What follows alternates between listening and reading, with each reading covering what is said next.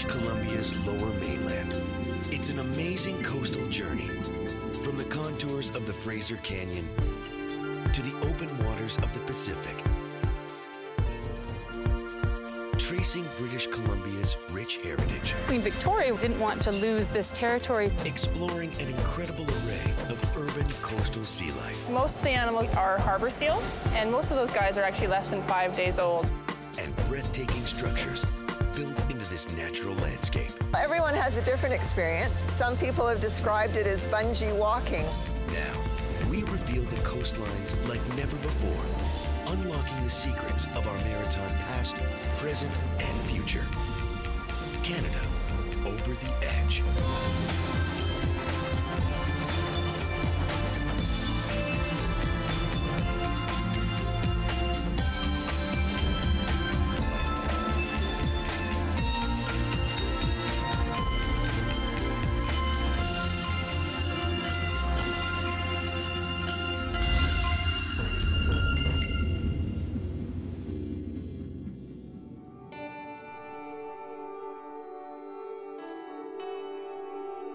"100 kilometers inland, British Columbia's Fraser River continues its trajectory towards the open sea.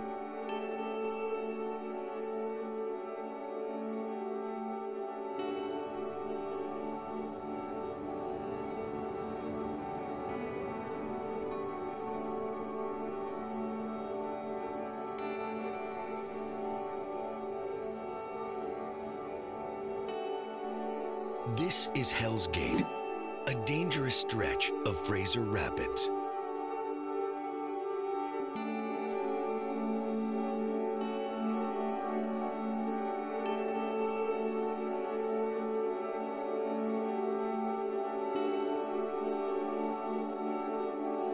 Here, 760 million liters of water a minute is forced through a narrow opening in the jagged banks of the river.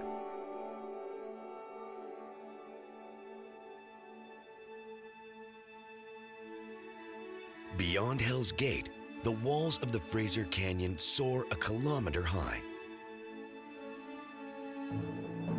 It is a unique landscape formed over millions of years. With the waters of the Fraser slowly etching a winding channel into the rocks of BC's interior plateau. Today, the river rushes through this 80-kilometer stretch of rugged terrain.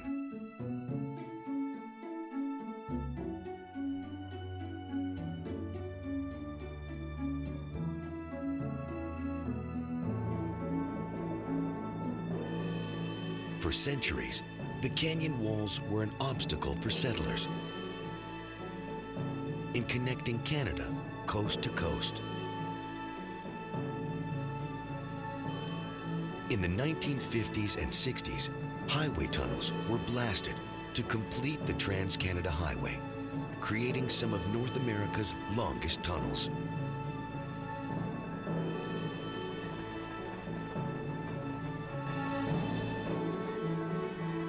The railroad legacy goes back even further, blasting through these rock faces 100 years ago.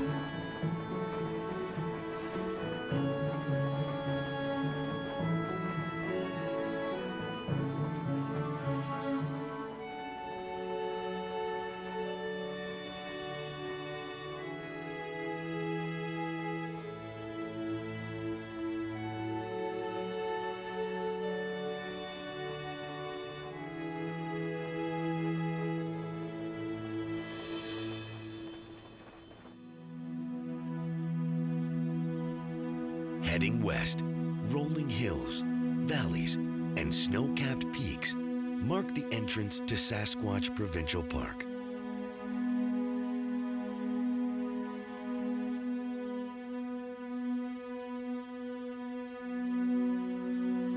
It was established in 1969, then a much smaller park, built around a 20-hectare inland fjord.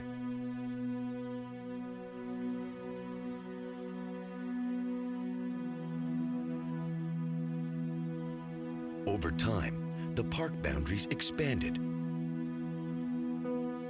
Today, it measures more than 1,200 hectares.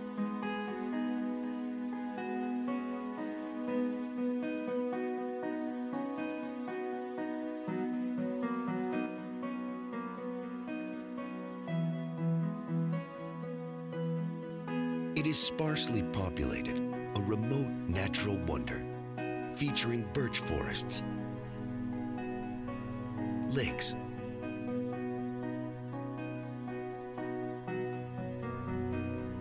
and incredible mountain ridges.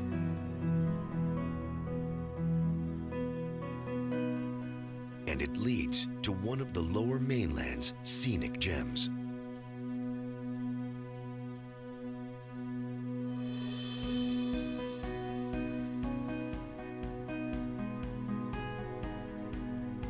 This is Harrison Lake, the largest lake in the region,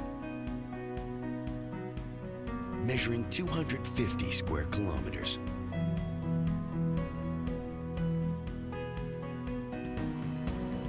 For half the year, these waters are a spectacular shade of green, caused by mineral-rich glaciers feeding the lake every spring.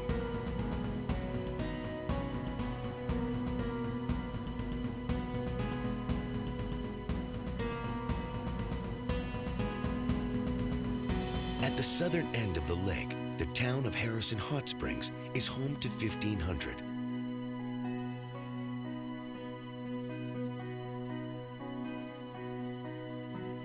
A small resort community dating back more than a century.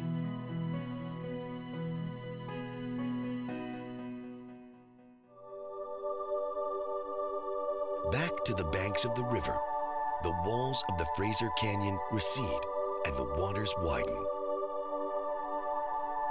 These lowlands are known as the Fraser Valley.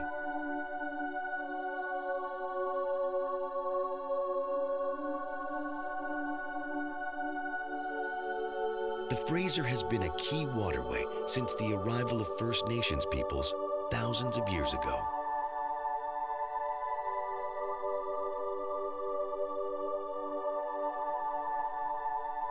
European exploration began with the Spanish in 1792. Then, explorer Simon Fraser journeyed more than 800 kilometers, mapping the entire river in 1808.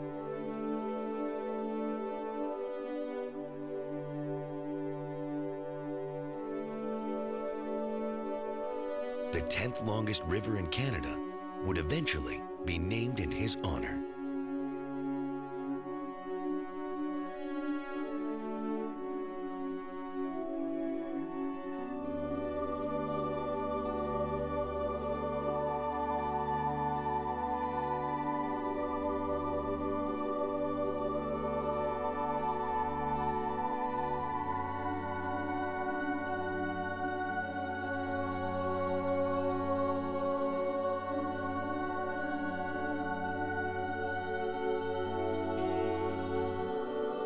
The Fraser was also key during the Fraser River Gold Rush of the 1850s, connecting the Lower Mainland with the northern communities of Hope and Yale.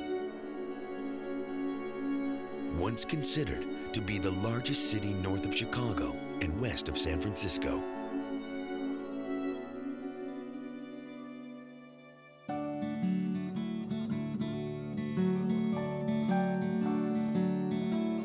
Further south, the city of Chilliwack marks the first major populated region of the Lower Mainland.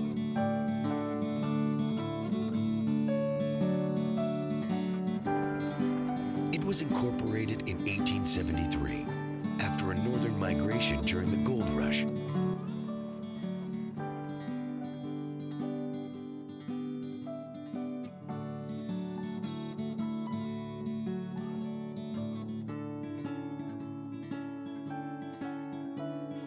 The town has exploded in population ever since, now home to more than 80,000 people.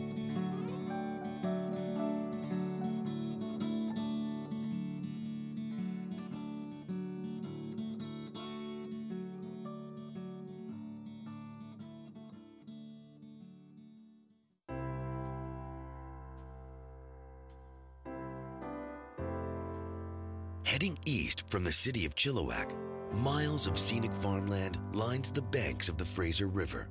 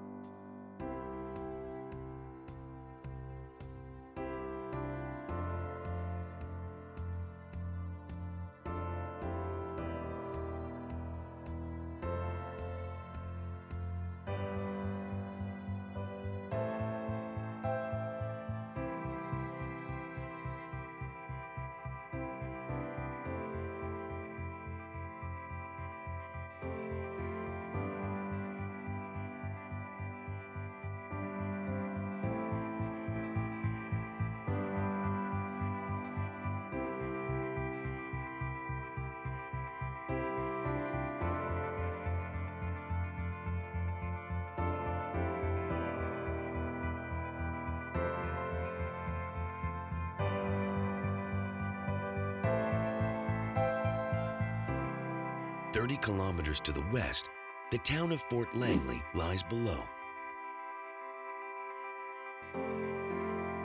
It holds a deep and rich history for Western Canada.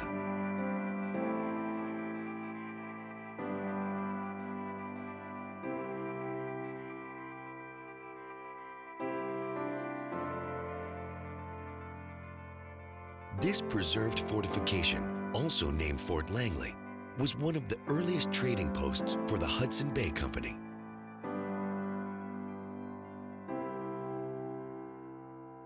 Fort Langley was first established in 1827, about 6 kilometers downriver, and then we moved to this location in 1839.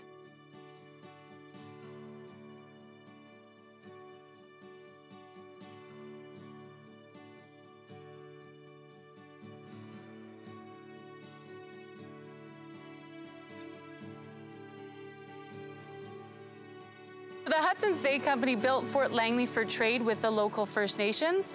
The First Nations we were trading with were the Stalo First Nations. The Hudson's Bay Company wanted furs, so the beaver was one of the most sought-after furs, and all of these furs were taken and shipped back to England.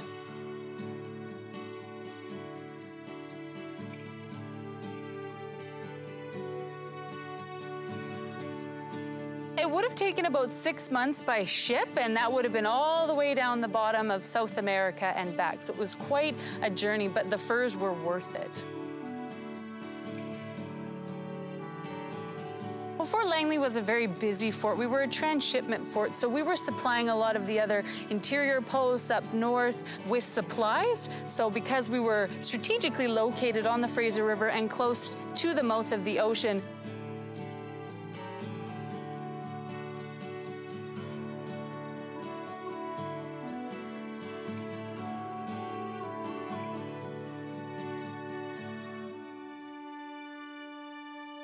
with the onset of the gold rush in the mid-19th century, Fort Langley took on another role as well, helping to establish a political boundary with the United States. The fort would be the birthplace for the province of British Columbia. In 1858, when they found gold in the Fraser River, you had roughly 30,000 American gold miners that came up from the United States searching for gold in the Fraser River. But of course, at the time, there was no governing body, and Queen Victoria was concerned. So to ensure that the Americans would not take over, she declared this area a colony of England. And at that point, she could then set up a government, send over judges to ensure that the territory remained British.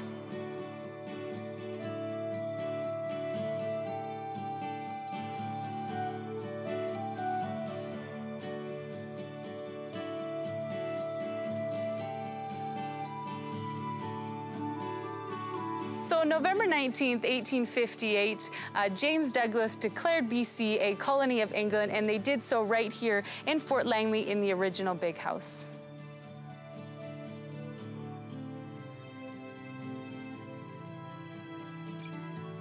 Fort Langley continued to serve as a key Fraser River stopping point for years, but its location proved too difficult to defend, and military leaders would choose nearby New Westminster as the capital for the new colony.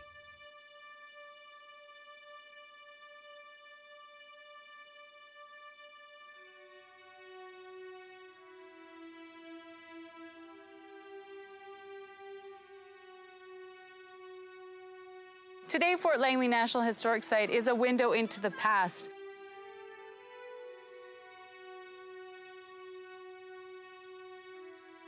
The storehouses here at the fort are full of plentiful items we would be trading with the local First Nations.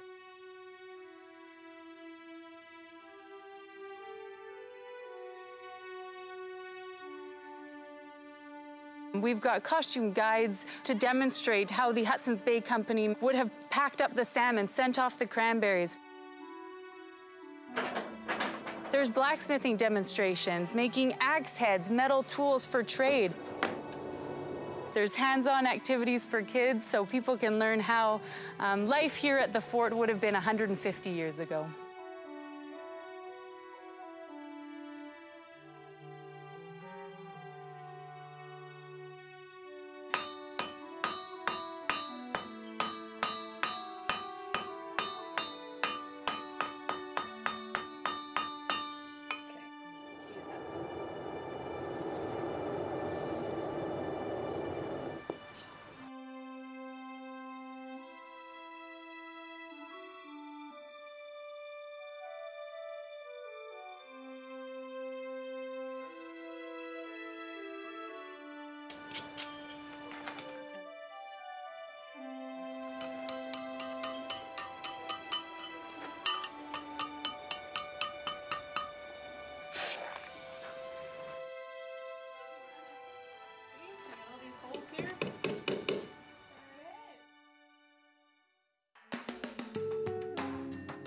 Heading southwest, the communities of Surrey and Langley lie below.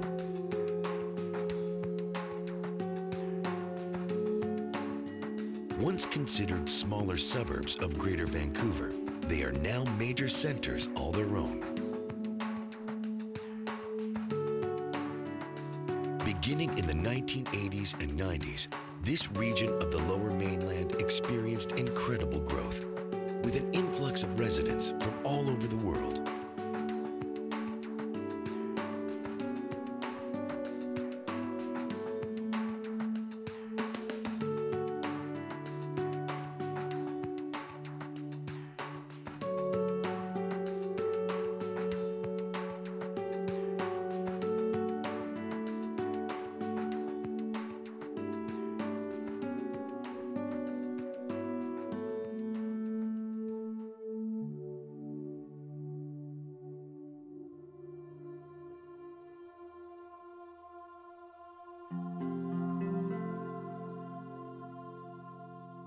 At the community of Douglas, our trajectory shifts west. Far below lies the roadway known as Zero Avenue, running directly along the 49th parallel.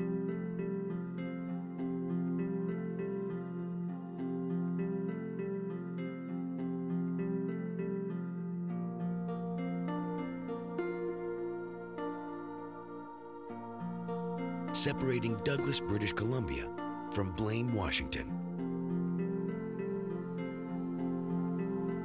Residents on the left live in the United States, those on the right in Canada.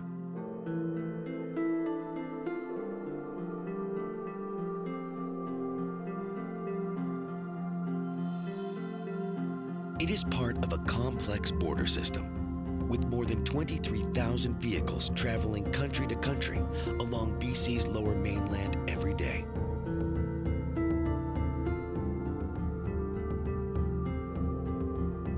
And with two-way trade between BC and Washington State measuring more than $7 billion annually.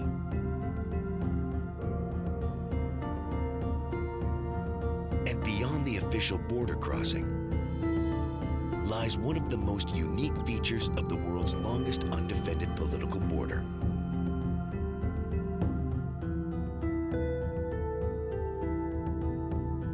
It is the Peace Arch, a joint provincial and state park straddling the 49th parallel, allowing Canadians and Americans to walk freely on both sides of the border.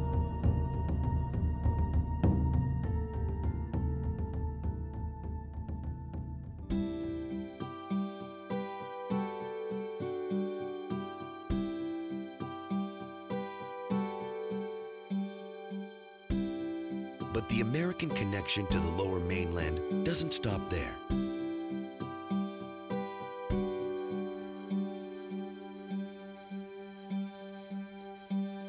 Beyond the city of White Rock and Boundary Bay, a tiny outcrop of land extends just south of the 49th parallel.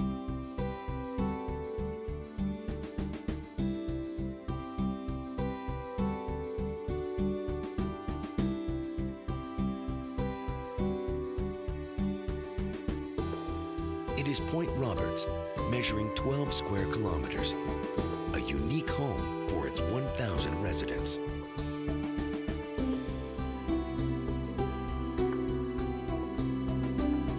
Point Roberts is one of the only locations in the continental United States not physically connected to the rest of the country.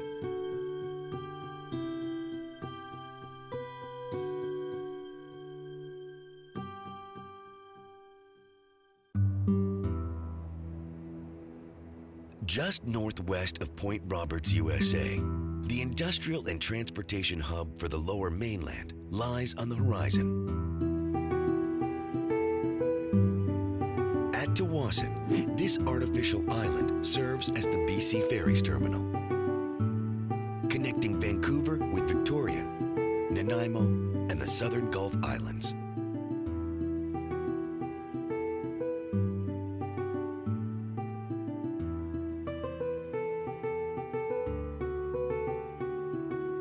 Just meters away, one of the West Coast's most comprehensive industrial operations works non-stop.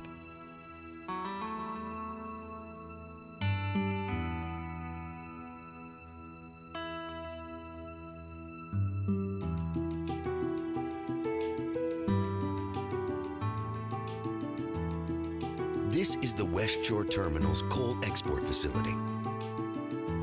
It is the largest of its kind in Canada, exporting more coal than all other facilities combined. More than 7,000 tons of coal per hour is moved from conveyor belts using massive stacker reclaimers onto the 2-ton stockpile. Here it is sprayed and wet down to avoid dust contamination in the area. It is then loaded onto coal barges at more than 4,500 tons per hour. The facility exports more than 25 million tons of coal per year on nearly 300 ships coming and going from this terminal.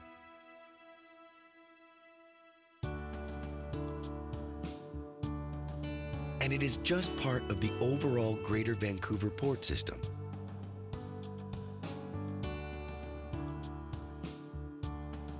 An infrastructure consisting of barges, marine terminals,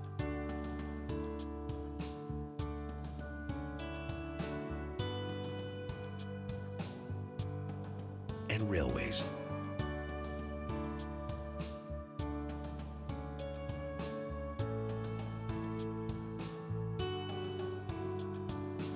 The port is Canada's largest, the 4th largest in North America.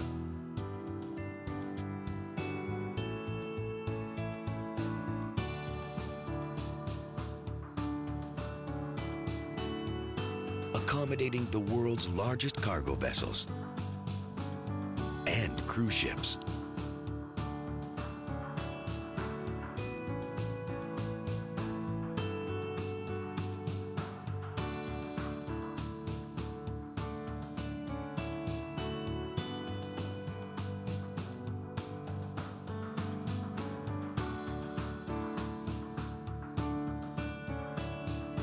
More than 3,000 vessels pass through each year.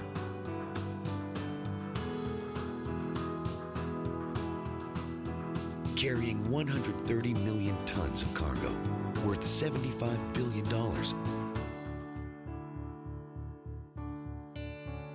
To 130 countries around the world.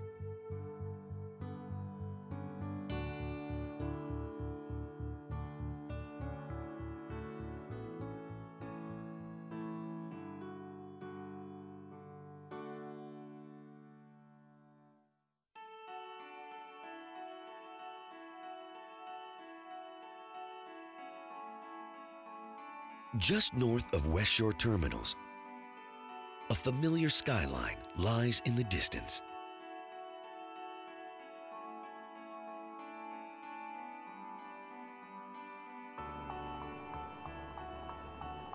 This is the city of Vancouver.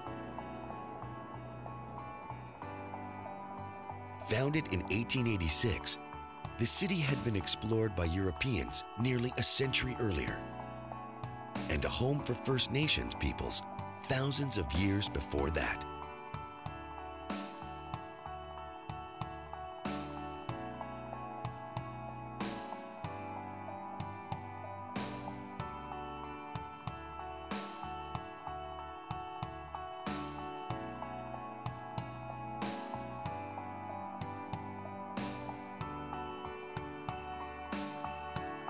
The city is set on the Burrard Peninsula, measuring 114 square kilometers.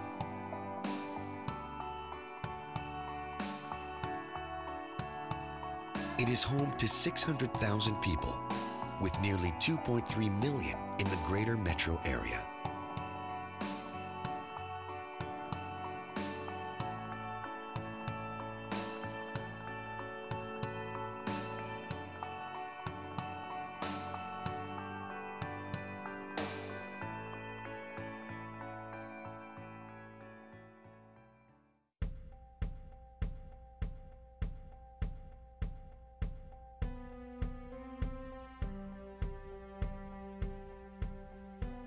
Vancouver's downtown is a maze of modern skyscrapers.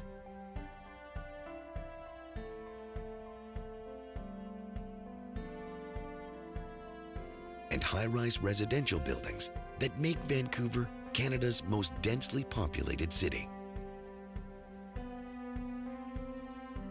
It is also the heart of British Columbia's business sector, with central offices representing Western Canada's natural resources, software development, biotech, and aerospace sectors.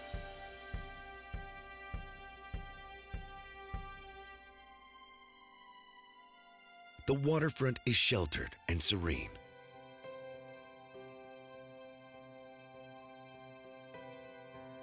Home to recreational watercraft and float planes.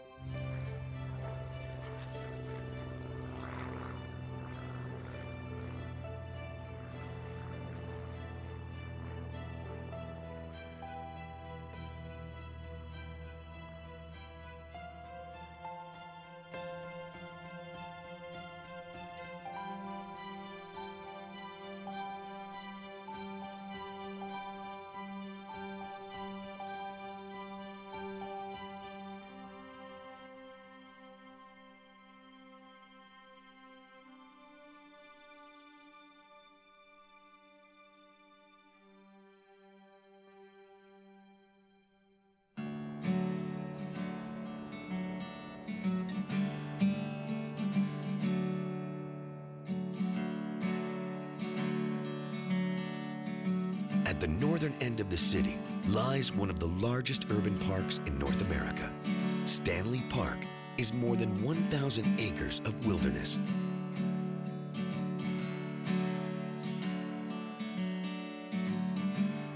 Open for recreation year-round.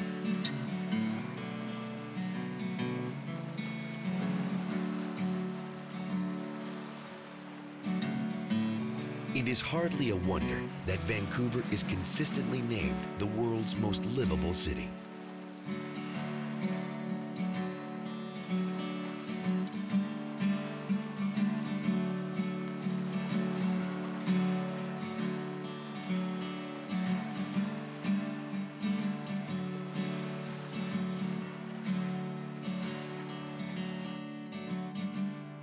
And it is not just livable for humans. One operation in the heart of this urban waterfront is dedicated to quality of life for the city's marine mammals. We are at the Vancouver Aquarium's Marine Mammal Rescue Centre, which is in the heart of Cole Harbour in Vancouver, British Columbia, Canada. We are a rehabilitation centre for marine mammals that are found along the coastline of British Columbia.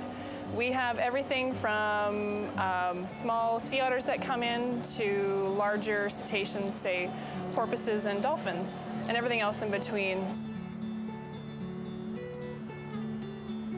The rescue center that we have here for marine mammals is the only rehabilitation center in all of Canada, and actually the largest rehabilitation center in all of Canada for marine mammals, so we're very unique in that sense.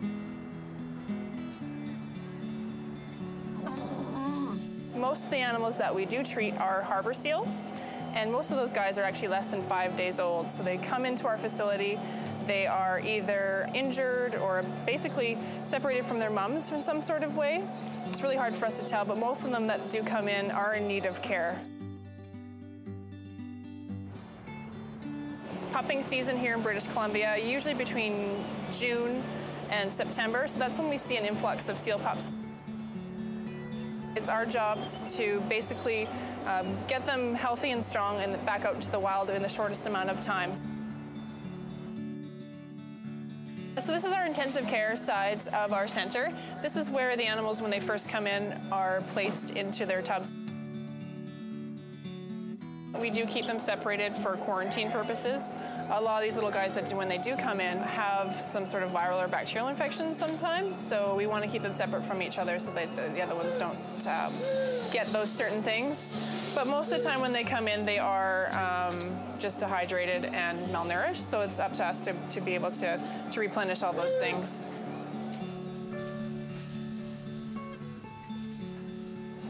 Oh boy. Hey, Ty. Tyler.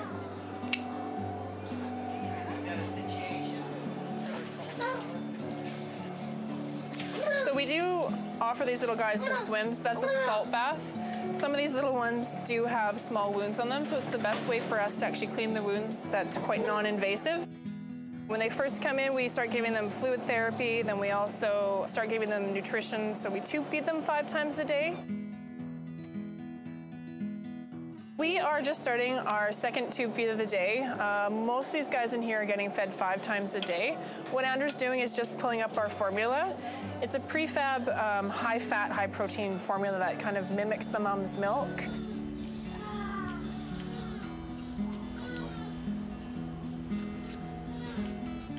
What Tyler does is he restrains the animal, gets him so he's at least comfortable in his hands a bit, and then Andrew's going to give him the tube.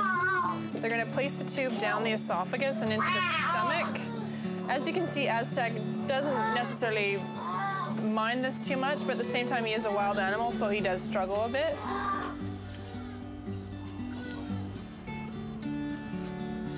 So they don't taste this at all. It basically goes directly into their stomach. It's a fast way for us to be able to give them their nutrition that they do require while not really handling them too much. And there he is. Now he has had his second meal of the day.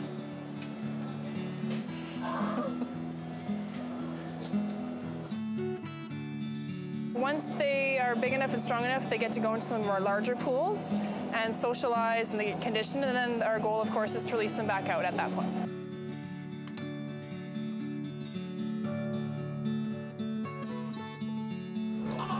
We have a very small staff here and would not be able to run basically without our large volunteer base. We have over 160 volunteers who are here actually right now, 24 hours a day, looking after these animals, observing these animals, and assisting staff.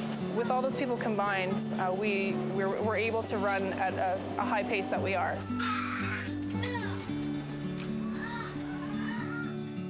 We go through approximately 70 15-pound buckets of formula throughout our June, July, and August, and into September too.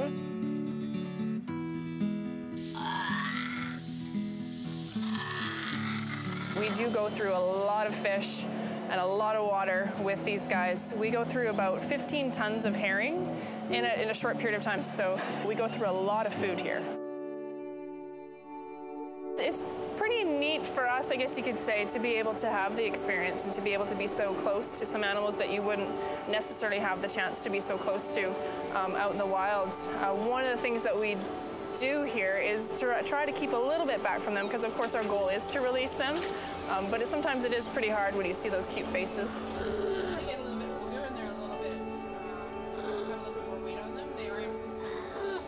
Our Our center is required, basically, within where we are right now in Vancouver and the British Columbia coastline, because there is a need. These animals do get separated, and oftentimes it is because of humans. So it is our job to be able to rehabilitate them and to help out in some sort of way.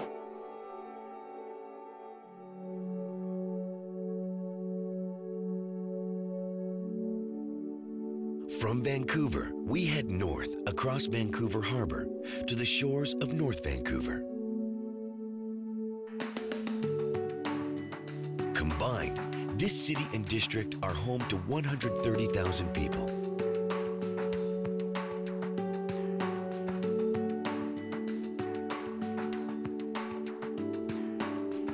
Connected to the city of Vancouver by 2 bridges. The Ironworkers Memorial Bridge and the spectacular Lionsgate Bridge.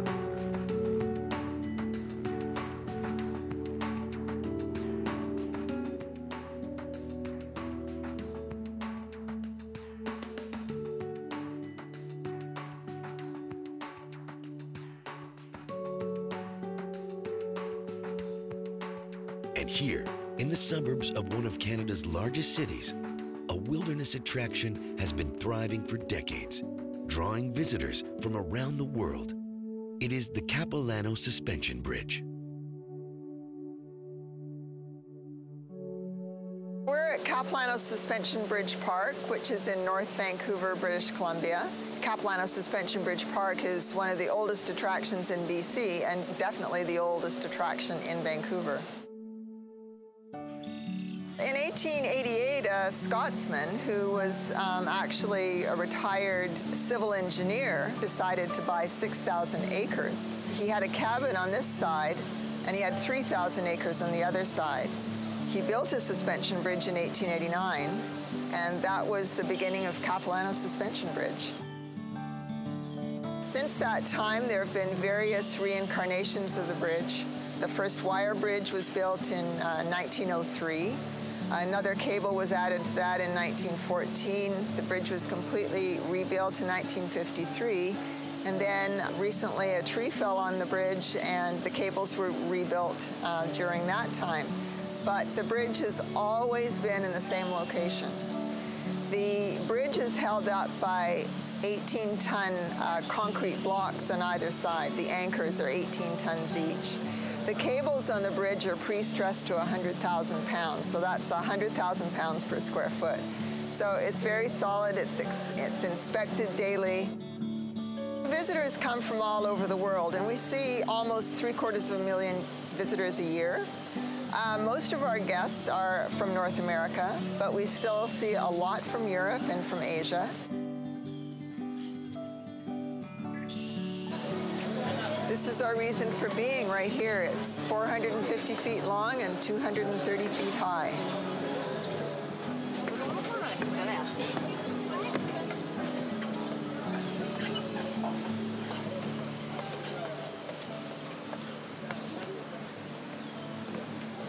Capilano River is spawning ground for salmon, so when our guests are here in September and October, you can actually see all the salmon beating their way back home.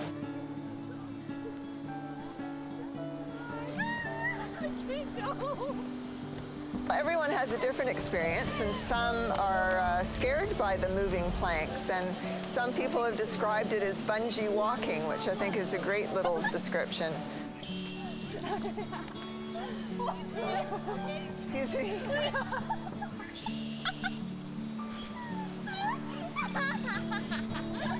You're not altogether in control of the steps because as everyone moves across the bridge itself wobbles. But again, you've got cables either side to hold on to, you've got beautiful views to look at, you've got a gorgeous river, so it's really a wonderful experience. In earlier days, there was only a bridge here, and there was always acreage around the bridge. So since 1983, the owner has been addressing questions that our guests ask, like what are the trees that we're seeing, what's the vegetation, and so step by step, we've added to the park.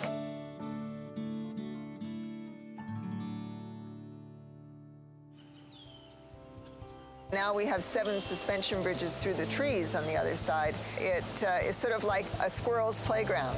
You're in the mid-story of these evergreens. Treetops Adventure was built in 2004. The beauty of it is anyone can do it. It begins at the tree house, which is just up there. It takes about 12 steps to get to the tree, up to the tree house. And then you go on 7 suspension bridges through the trees. As the ground slopes away, you get higher and higher, even though you're really going on fairly level suspension bridges.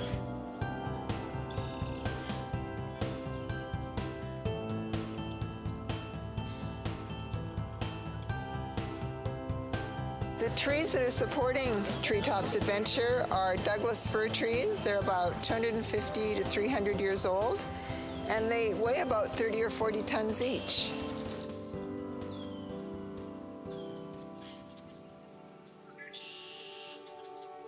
Just last year, our newest attraction, Cliff Walk, opened. And the vegetation along the canyon is very interesting, and it changes. This next area of Cliff Walk takes us through some amazing vegetation, and what's most amazing is how the trees cling to the granite cliffs.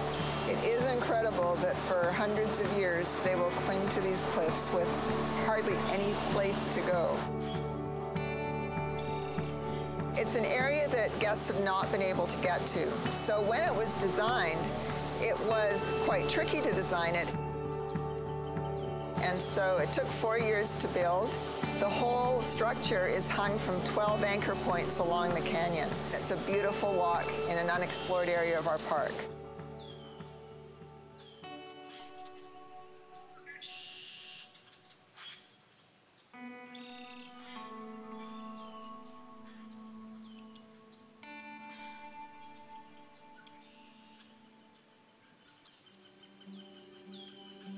If there's a trend developing in how we are moving forward, is we want to do environmentally friendly things. In the case of Treetops Adventure, it is very different from other canopy walks in the world, and it was the first one that was built without a single nail in the tree.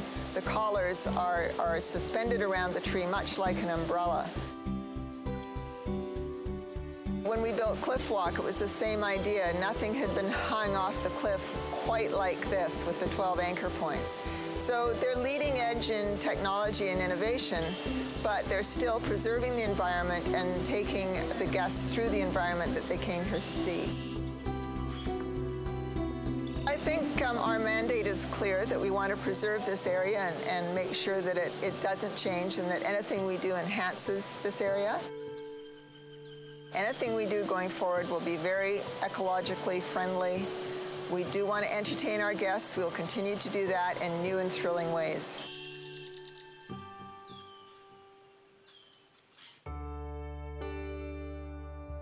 Continuing north, city and suburbs slowly disappear on approach to the incredible mountainous landscape surrounding the city. Towering more than 1,200 meters high, Grouse Mountain is an iconic landmark.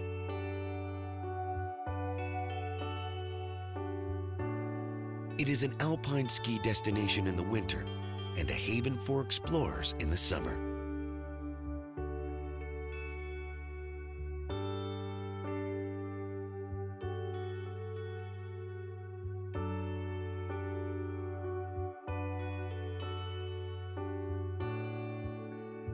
The first lodge and official hiking trail was built in the 1920s. In the 1940s, a double chairlift was installed, said to be the first of its kind in the world.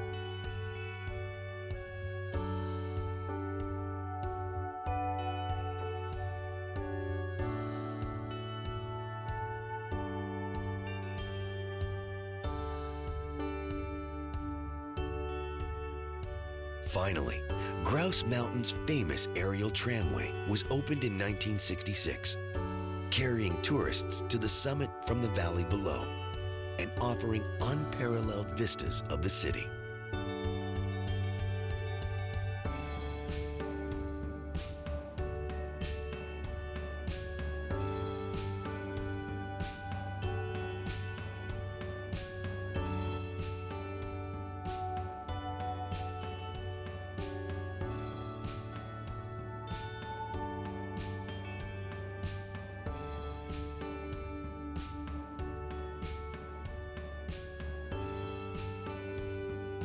Further north, the mountains continue to rise.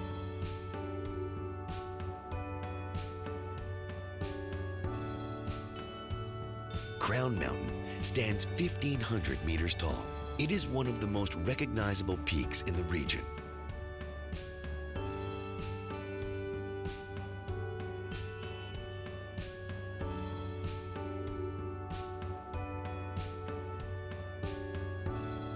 Further, Goat Ridge is even higher.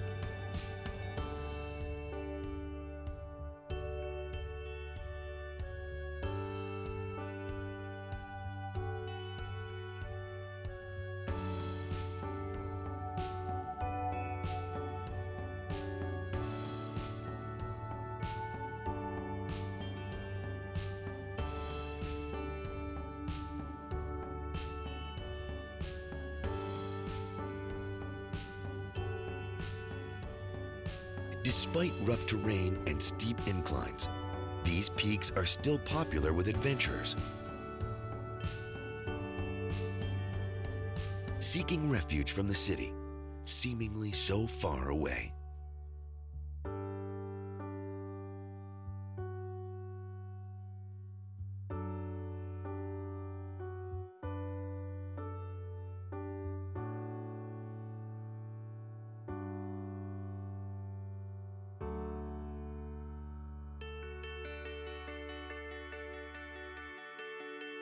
From the rugged Fraser Canyon and the churning waters of Hell's Gate,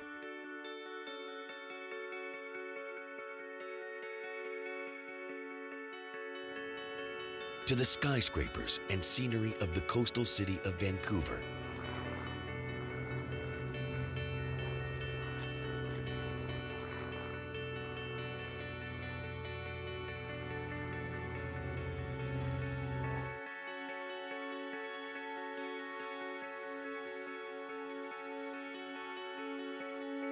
and the mountainous peaks and valleys of the North Shore landscape.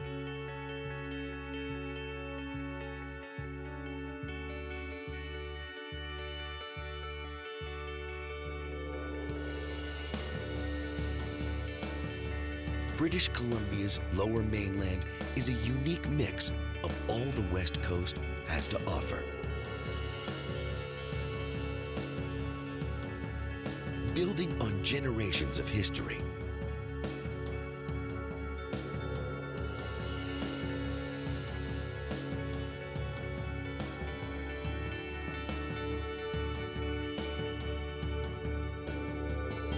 this region boasts an incredible future.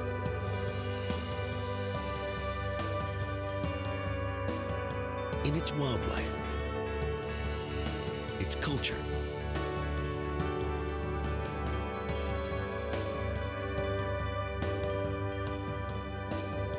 and its landscape.